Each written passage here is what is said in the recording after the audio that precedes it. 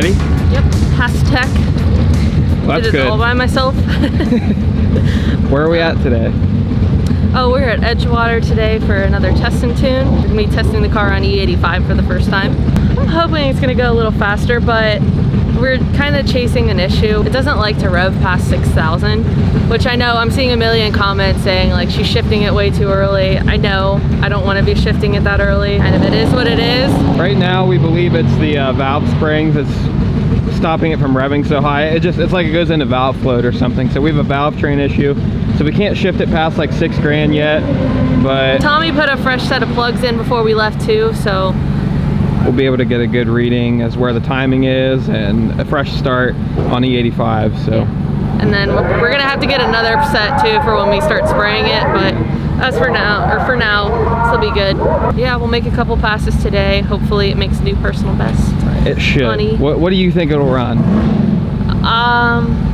I don't know. 1250? Really You think it'll get in the 50s? 50? 210s? All right, so when my dad was here last, it went at 1265. So I guess it's possible. It should at least pick up a 10th and a half or 210s, I would think, but we'll see. The elevation's really good here. Yeah.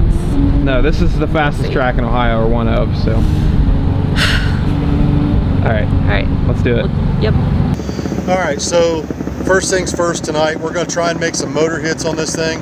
It's the first time the Dart's ever been to Edgewater on E85. The atmosphere usually here is really good. It's a high barometer track, meaning the altitude's fairly low.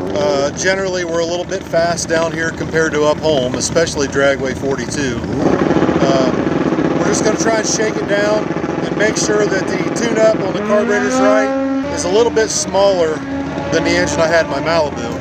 The carburetor was tuned for the 355, this is a 340. However, this engine is a little bit more mild with the cam and compression than my old 355 was.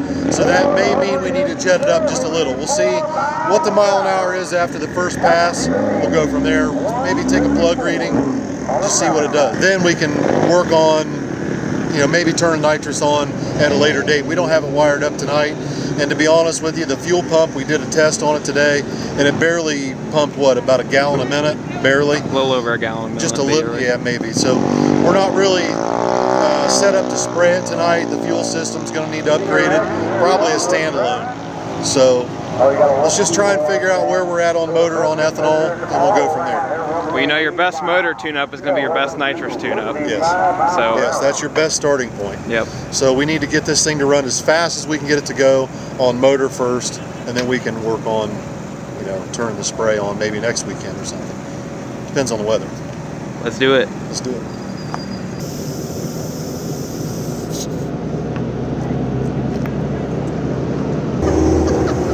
Well, what do you think of the Dart? We haven't gotten your reaction yet, or? It's awesome. It's awesome. Are you a Mopar fan? I like anything. Yeah. Yeah. It's gonna be good. He's trying to fluster me. Are you flustered? And you can't chipmunk me. That's. Oh, but I you're can. not allowed. We use the same website for sound effects. No, you're not gonna do that.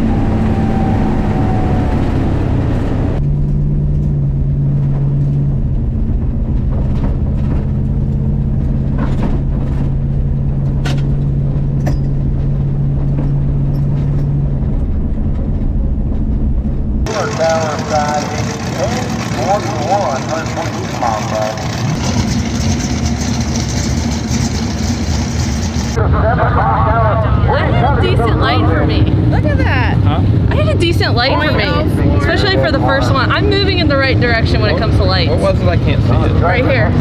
0.04. What? I can't believe it. Because I felt like I was late. It's a 60 foot. It must react a little quicker now. Best 60 foot ever, 1.78. We're back in the 7s for 8 miles. There you go. So did it? It did help a lot. And that was the personal best. What, 1260 at 107. So that's the best mile an hour. But I feel like we need to pull a plug, see where it's at, see where the timing's at, see if it's rich or clean. So my light didn't suck that bad for my first one out. It's not great, but it's not that bad. So 1260 to 107. Okay. What did you launch at? 2022. 22? Yeah. You might try lowering it down a little bit, letting it get a little run at the converter. Okay. All right, so let's go ahead and change the ignition timing and just see if it picks up or slows down. Make one change at a time. you want to pull a plug? Yeah. Okay. Action ahead of you. We're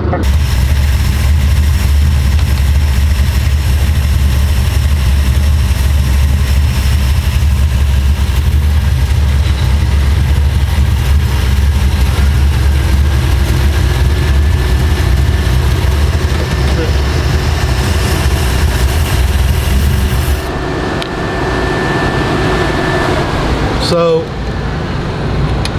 we're going to find out whether my gut feeling was right on the street the other night when I tested it, because it was initially at 40 degrees. That's where Dad had it set, and I turned it up to 45, and I felt like it was better, but we're going to find out.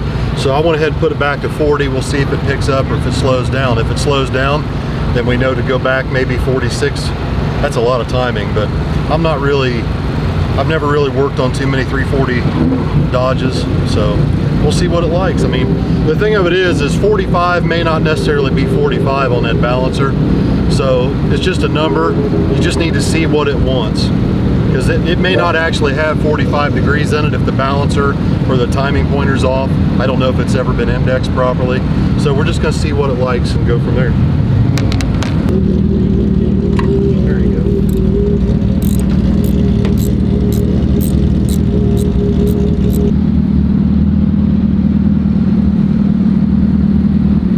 Put a fresh plug in that hole, and I want to compare them after we make a lick. I only have one set of plugs, so.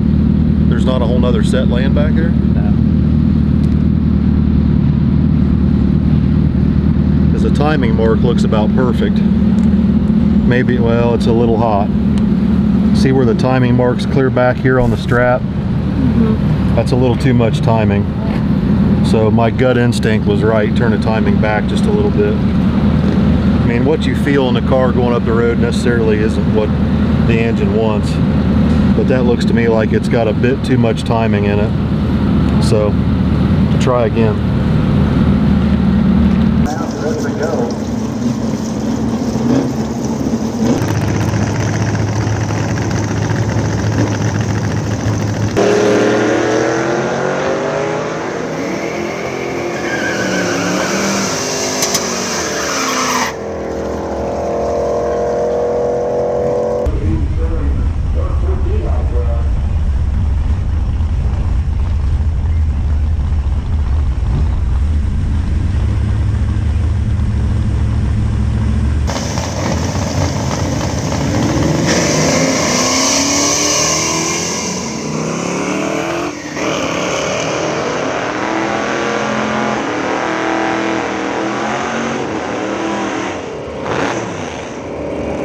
Wow, 1252. Nice.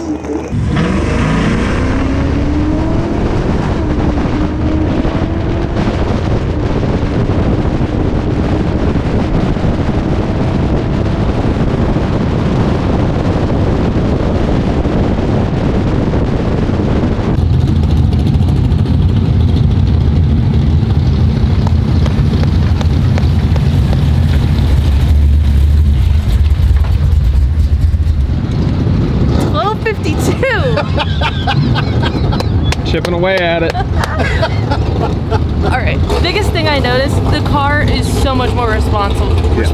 Yeah. It is not hard to red light now. No. At all. Remember what I told you about those accelerator pumps, that carburetor set up the way it is? I was doing that to get it to 60 foot really good with Malibu to keep that light, because I was struggling just like you were, and I got it. And I think I heard you leave a little bit lower RPM and it flashed the converter really hard and it left a lot better. Yeah, I left it about 1700. Yeah, that's what I thought. So what was the 60? But it had to have been better. 176. Wow, there you go. How about to the 8? 794. Wow, it lost 400s, or no, 500s to the 8. Yeah. What was the mile an hour at the quarter? 107, so the same as last time. Okay, so when it goes through the traps, do you feel it kind of laying down? Or I can definitely tell it's getting there. It's getting not there. Not quite, but it's getting there. Yeah, I think what we're fighting is the valve springs aren't stiff enough, and it's going into valve float as it gets down there close to the finish line. Let's pull some plugs and see what the plugs look like real quick. So you can definitely see a timing mark on the strap right there, and that's about where it needs to be. So the timing looks pretty decent, but to me that looks pretty lean. So let's jet it up a little bit and see what it does. Remember what I said earlier? I said it looks like it's over-timed and lean. Yeah. It's over-timed and lean. It was.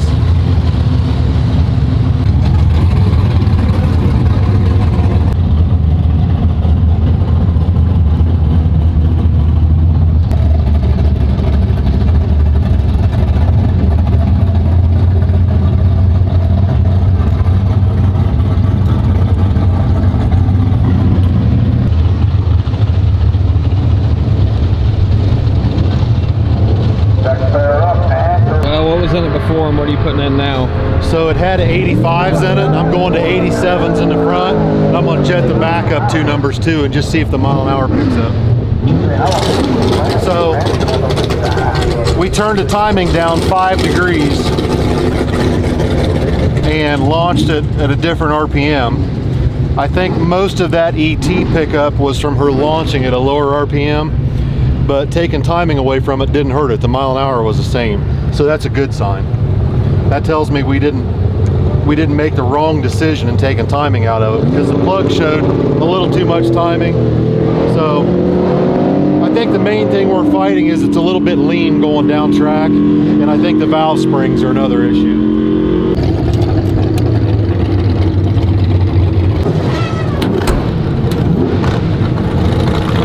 Hello. Well, 12:52. It's so fun, like having something, no offense, slower, so that you can just keep chipping away at time slips. Like, yeah, this is pretty fun. It's a lot of fun. I didn't think it would go 12:52. I mean, that's what I guessed. I don't know if we'll be able to get into the 12:40s. Oh, that'd be awesome. We'll see what happens here.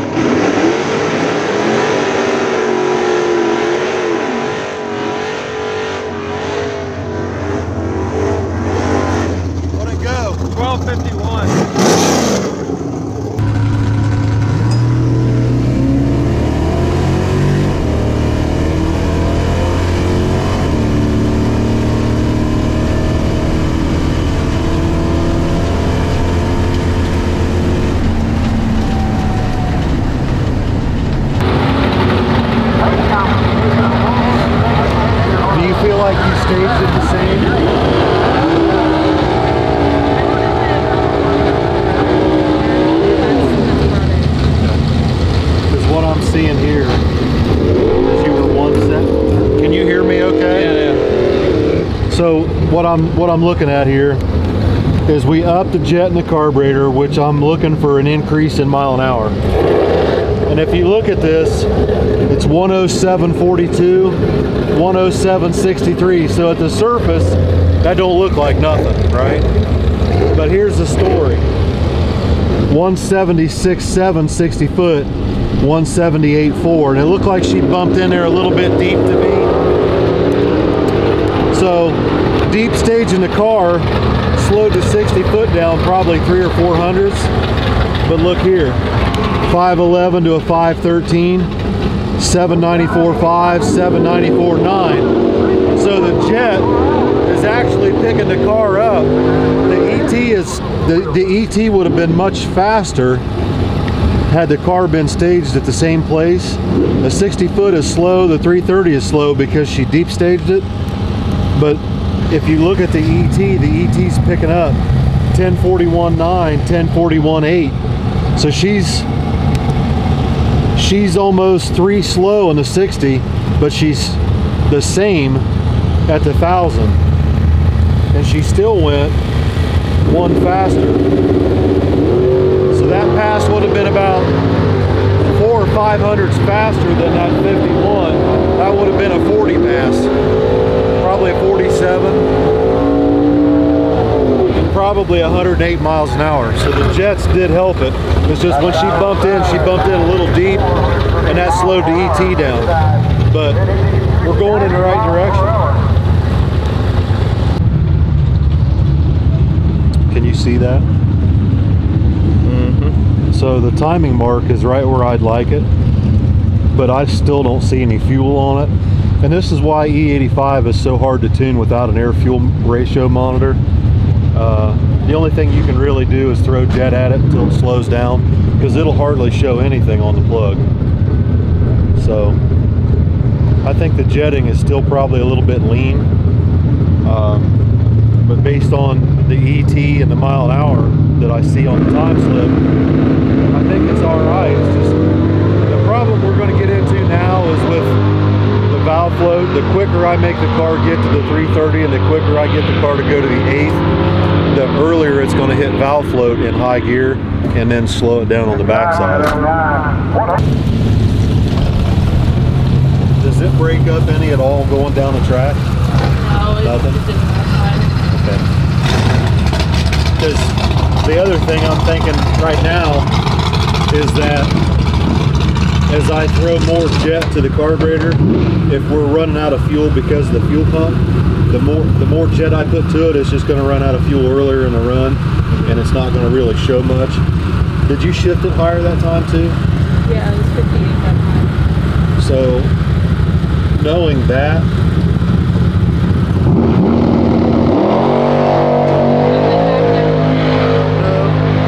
no, leave it there. But so I'm not sure if you shifted it higher, that may have picked the car up more than the jetting. Mm-hmm. I really don't see anything showing up on the plug like it should be, and I almost feel like the pump's not keeping up with it, keeping it fit. But the shifting it higher probably picked the car up more than the jetting did. Let's just go up and make another one just the way it is, and try to be real careful bumping it in. Just try to bump it in, because I remember the 52 pass, you flickered the bulb. I think it was one of those passes. I remember watching the car go in, and you flickered the bulb. So the car was in there perfect, but that last one, it looked like you kind of took a big bump in. So just try to focus on real fast bunny hop bumps and flicker the bulb going in. You probably don't have to bring it up as high either to get to so Right. so it doesn't jump away from you. Yeah. You know? It's all right. It's all seat time.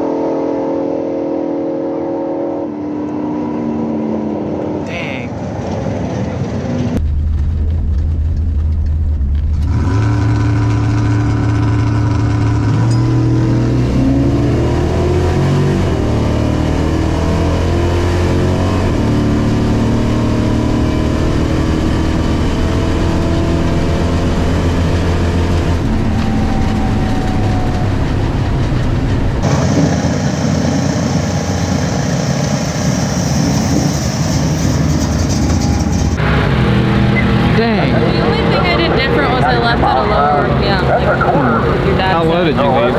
1500. He said you could basically leave it idle. So. Did it slow the 60 foot down? 60 foot was 178, so that's about right. Yeah, I don't know. In the 8th mile, it was 796. It was down a mile, or going 106, and it's been going 107 all day. So. Yeah. I don't know. We'll see what Dad says. I don't think I did anything else different. Just left at a lower RPM. I left at a lower RPM.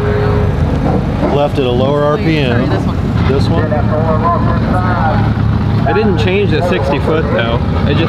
It was slower to the 330 for some reason.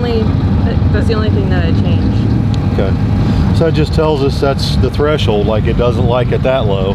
It likes to flash the converter, but it doesn't like to be flashed that low. It lost mile an hour through the whole run. It's all right, we're learning.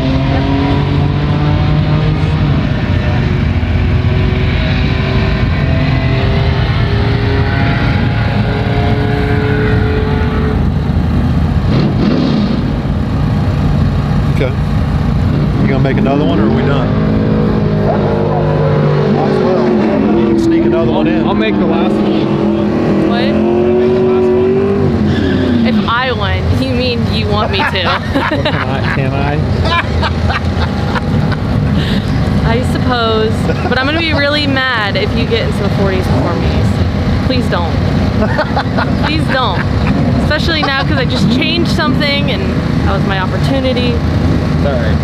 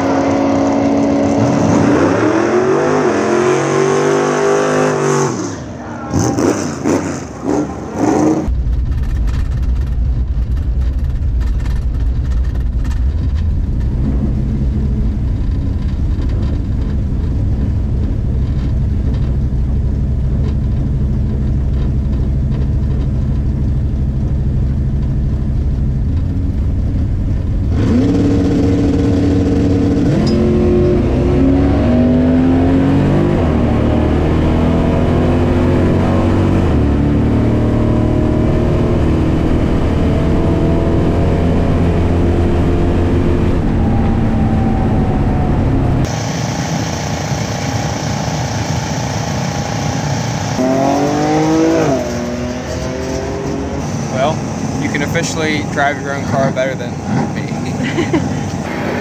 a better burnout than I did too. You can't hear me. It's terrible when you're in a quiet car, you have a helmet on, you can't hear anything. That's probably Trust me, I know. that's probably the most uncomfortable part for me is I couldn't hear the car. Just because when you're in a quiet car like this, you get full exhaust, you put your helmet on. It's hard to, your senses are really numb. Yeah. But you could definitely every time I shifted it, it fell on its face and then picked back up, and I don't know if that's a valve float issue or like we said 1,000 times, a fuel pump, but something's not right. But it's time for upgrades. Yay! Well, we learned a lot tonight. The best pass of the night was 1251, so that's over 10 faster than it's ever been before. That's really exciting. I think, had we not be having valve float issues right now, I think the E85 would have showed a lot more on the time slips. I wouldn't totally like I know we were expecting it to be a lot more faster, but I think once we get some of these things upgraded, it's going to be a lot faster. I mean, it's losing a lot of power every shift. It's just like bogging and it's terrible. I wish I could explain to you guys more what I feel or like know, but I really still have hard. no frame of reference either. Well, and the other thing is it's really hard to hear in that car. It's all by feel. Like you can feel it lay over, but you can't hear it. It's really quiet. So.